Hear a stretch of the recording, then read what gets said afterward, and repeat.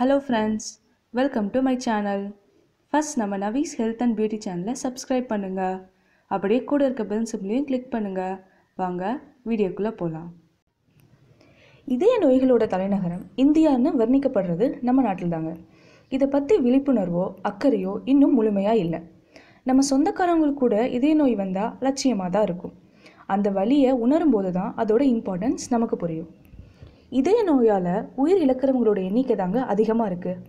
இந்தியாவில் மட்டும் 50 வயது இருக்கிறவங்க 25%, 40 வயதை தாண்டி உள்ளவங்க 15% இதய நோயால் பாதிக்கப்படுறாங்க.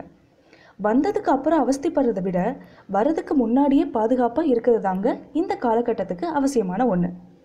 இதய நோய் வராமல் தடுக்கிறதுக்கு சில எளிய வழிமுறைகள் தான் நம்ம இந்த வீடியோவில் தெரிஞ்சுக்க போகிறோம். நிம்மதியான தூக்கம் ஒருத்தருக்கு ரொம்பவே முக்கியம். நீங்கள் எப்பயுமே ஆஃபீஸில் இருக்க டென்ஷனை வீட்டுக்கு கொண்டு வராதிங்க. அந்த மாதிரி தூங்க போகிறதுக்கு முன்னாடி அதை பற்றி நினைக்காதீங்க. நீங்கள் ஆஃபீஸில் இருக்க டென்ஷனை நினச்சி பார்த்தீங்கன்னா அது தூக்கத்தை பாதிக்கும், மனசுக்கு ரொம்பவே கஷ்டத்தையும் கொடுக்கும். சொல்லப்போனால் சாப்பிட்ட உடனே தூங்க போகிறத அவாய்ட் பண்ண பாருங்கள். டெய்லியும் 8 hours தூங்குறத ஒரு ஹேபிட்டாக வச்சுக்கோங்க. அந்த மாதிரி ஆரோக்கியமாக உணவு பழக்கத்தையும் எடுத்துக்கோங்க. இதெல்லாம் செய்தாலே போதும், இதய நோய் 90% வரதுக்கு வாய்ப்பே இல்லை. மார்படைப்புக்கும் சிரிப்புக்கும் ஒரு நல்ல பாண்டு இருக்குன்னு சொல்லலாம். இதயத்துக்கு போகிற ரத்தம் குறையும் போது தான் மார்படைப்பு ஏற்படும். அந்த மாதிரி இரத்த குழாயில் இருக்க கொழுப்பு கட்டிகள் வெடித்து ரத்தம் உறைஞ்சு இரத்த குழாயில் அடைப்பையும் ஏற்படுத்திடும். இதெல்லாம் சரி பண்ணுறதுக்கு மனம் விட்டு சிரித்தாலே போதும். நம்ம உடலில் நன்மையை ஏற்படுத்தக்கூடிய சில ஹார்மோன்கள் செயல்பட ஸ்டார்ட் ஆகும். இந்த ஹார்மோன்கள் தான் இரத்த குழாயில் படிந்திருக்க கொழுப்பு கட்டிகளை வெடிக்க விடாமல் தடுத்து மார்படைப்பையும் வரவிடாமல் தடுக்கும். அப்போது இதய நோயை தடுக்கிறதுக்கு சிரிப்பு தான் சிறந்த வழினா தாராளமாகவே சிரிக்கலாம். நம்மள பலரும் இப்போ சொகுசான வாழ்க்கையை தான் வாழ்ந்துட்டு இருக்கோம். நினச்ச நேரத்தில் சாப்பாடு, வேண்டிய இடத்துல வாகனத்தில் போகிறது, கை நிறைய சம்பளம், மீதி இருக்க ஓய்வு நேரத்தில் ஒருத்தரோட வாழ்க்கையோட முன்பாதியே போயிடுது. ஸோ நம்ம லைஃப்பில் ஒரு பார்ட்டை இப்படி கழிச்சிடுறோம். மீதி இருக்க லைஃப் என்ன ஆகுதுன்னு பார்த்தீங்கன்னா, நம்ம உடல்நிலையில் பல ப்ராப்ளம் ஸ்டார்ட் ஆகிடும். மார்னிங் எழுந்ததுமே அரை மணி நேரம் வாக்கிங் போகிறது ஒரு நல்ல பழக்கமாக இருக்கும்.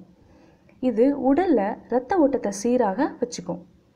மேலும் இரத்தத்தில் இருக்க கொழுப்போட அளவையும் குறைக்கும்.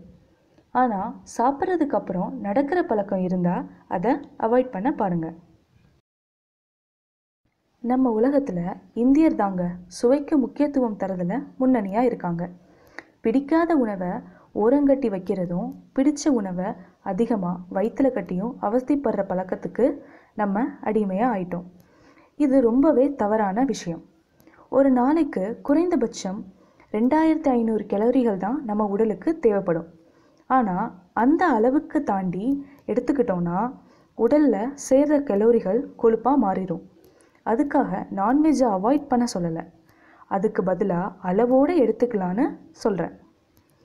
அதை தவிர கீரை, பழங்கள் எல்லாம் தாராளமாக எடுத்துக்கலாம். ஆரோக்கியமான உணவு பழக்கத்தை ஃபாலோ பண்ணால் இதய நோய் வரதை தடுக்கலாம். இதய நோய் வரதுக்குரிய வாய்ப்பும் ரொம்பவே கம்மியாகவும் இருக்கும்.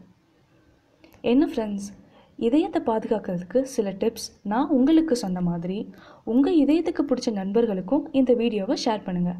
அவங்க இதயம் நல்லா பாதுகாப்பாக இருக்கட்டும். ஏதாவது டவுட் இருந்தால் கமெண்ட் பண்ணுங்கள். உங்களுக்கு இந்த வீடியோ பிடிச்சிருந்தா லைக் பண்ணுங்கள். உங்கள் ஃப்ரெண்ட்ஸ் அண்ட் ஃபேமிலிக்கும் ஷேர் பண்ணுங்கள். மறக்காமல் சப்ஸ்கிரைபும் பண்ணுங்கள்.